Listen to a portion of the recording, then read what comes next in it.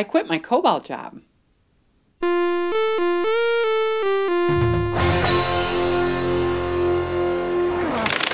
Greetings and welcome to an improvised episode of Veronica Explains.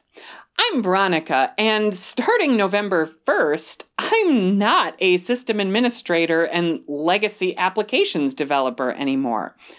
I'm quitting the COBOL.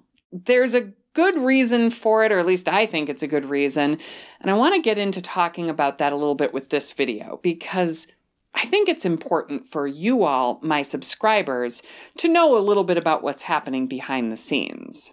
For the last several years, I've worked with legacy systems, mainly working with COBOL on the x86 platform, which basically means I get to plunk around with 40-year-old code bases for a living, and it's pretty good work. My day job has been mostly behind-the-scenes stuff. You know, it's not in front of people, but at a previous gig, I was the person brought in to teach people, to teach folks either who'd never coded before how to code, or to help IT departments figure out how to work with some of these legacy systems. You may not know this, but before I worked as a system administrator, I was a music instructor, and that's actually how I paid my way through college, was as a music instructor.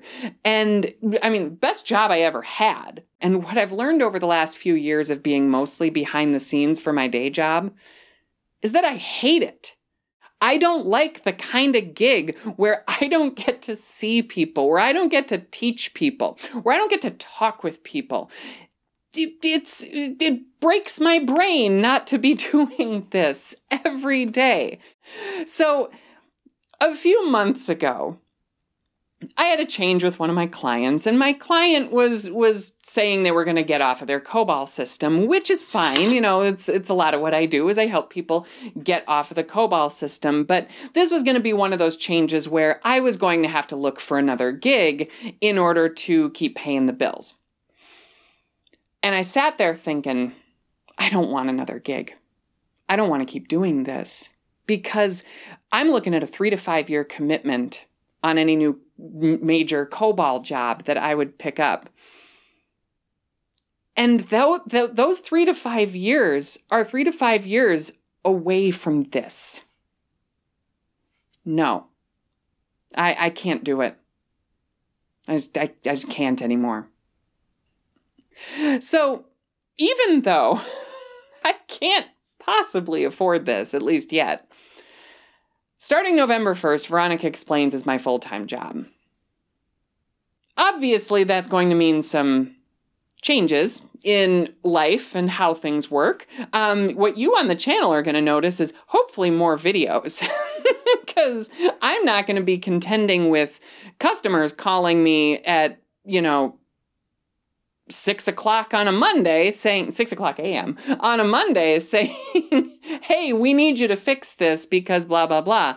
That's not going to happen anymore. And now I'm going to have a whole lot more time to schedule around this and just get to finally talk about the crap I've learned over the last few years of doing this job.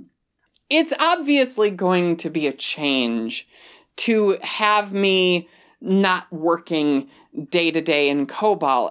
I will say, as far as programming gigs and IT jobs are concerned, legacy systems is pretty awesome. There are tons of opportunities, and the stability is usually really great. Like, even with me, when I was working on clients and getting clients and maintaining clients, they don't usually drop their legacy systems management on a whim. This is the kind of thing where if somebody's going to make a change, they make it months in advance. So you usually have pretty good stability. And if I was the kind of person who enjoyed being behind the scenes more, and maybe you are, it would have been a fantastic fit for me long term. I could imagine this being my career forever if I didn't want to be in front of you all the time. So as far as what's next for the channel, I'm probably going to take a couple weeks and just breathe, because honestly, I've been working 60-hour weeks nonstop for maybe the last 3 months. So I'm going to take a breather. And once that's done, I'm going to hopefully kick out some more videos about Linux and the stuff that I've learned.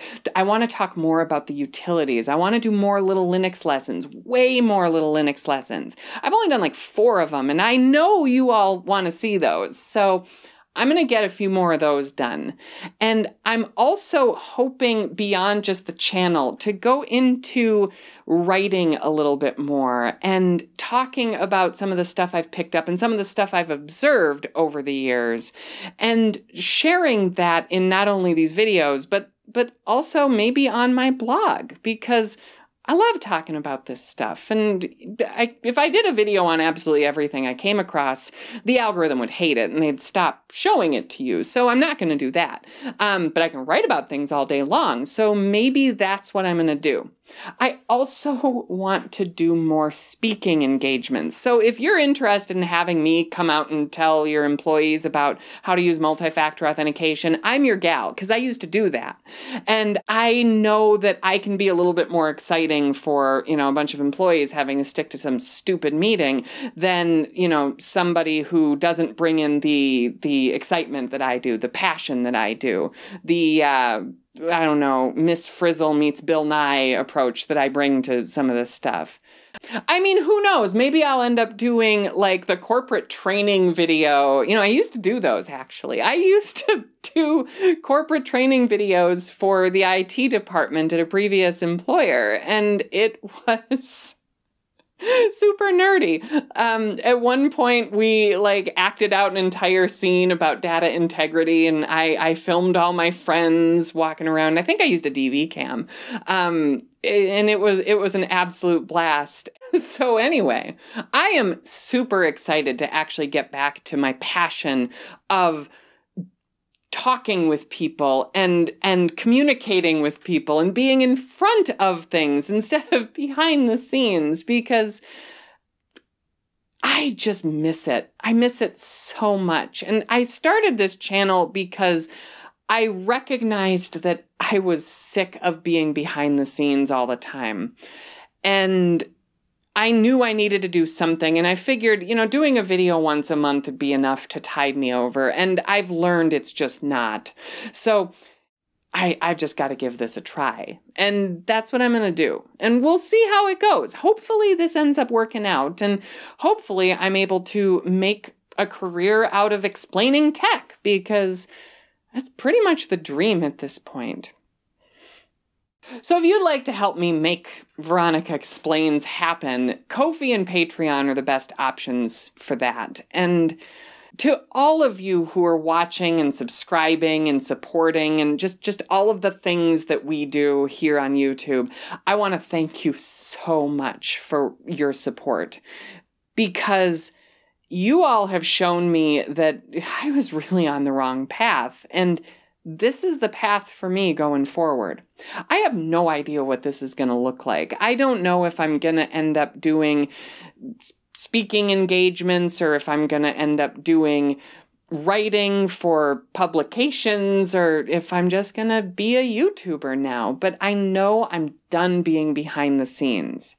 It's time for me to get out in front. Thank you for showing me that this is what I need. I really owe you one. Finally talk about the crap I've learned over the last few years of doing this job. Stuff I love about doing this job. No, I might go with crap I've learned. Now you have a blooper. You just called it a stupid meeting. Yeah, it is a stupid meeting. Nobody wants to go to these meetings, but I know you have to have them. Maybe I'll finally have time for that news boat follow-up video I promised you.